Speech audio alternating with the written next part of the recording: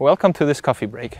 My name is Kenan Berisha and I have everything prepared to show you how the electronic auto-collimator TriAngle performs angle measurement in wedges. Lean back, enjoy your coffee, and join me for this coffee break.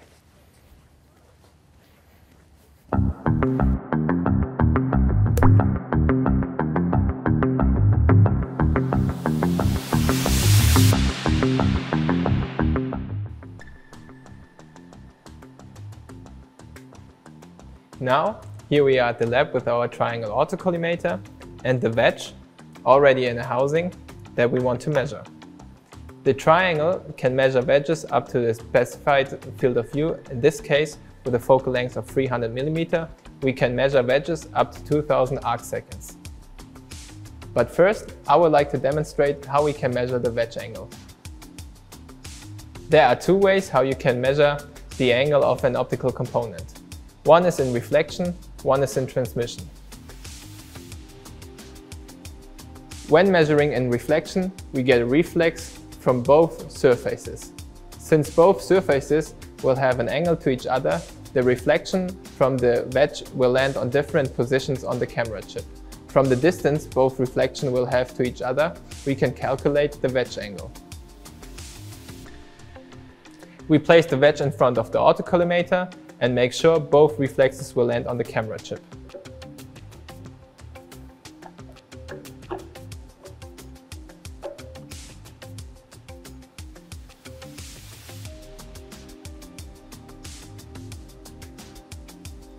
Now we just need to navigate to the wedge measurement mode and see our results.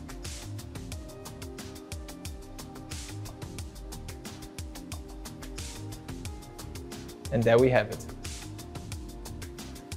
When working in transmission, we need to place a mirror in front of the auto-collimator and zero this position.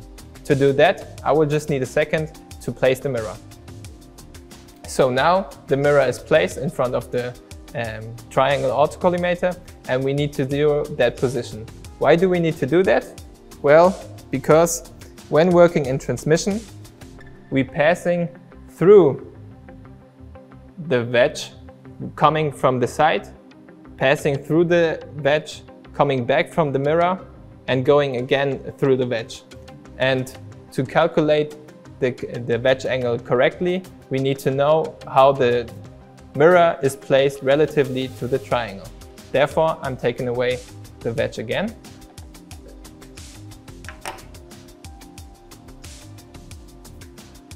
And I'm switching to the transmission measurement mode.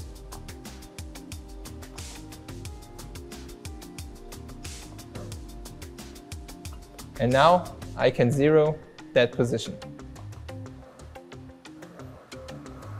The wedge that we want to measure now needs to be placed between mirror and TriAngle to get the right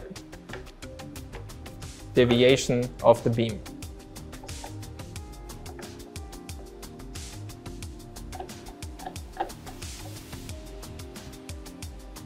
Now we need again to adjusting the shutter time and we can see the reflex coming from the mirror. And there we have our results. In today's coffee break video, we saw that the TriAngle is able to measure optical wedges in different ways. The reflection mode is used when working or measuring a large wedge angle, and the transmission mode is used when measuring a small wedge angle. Thank you for joining me today. Till next time.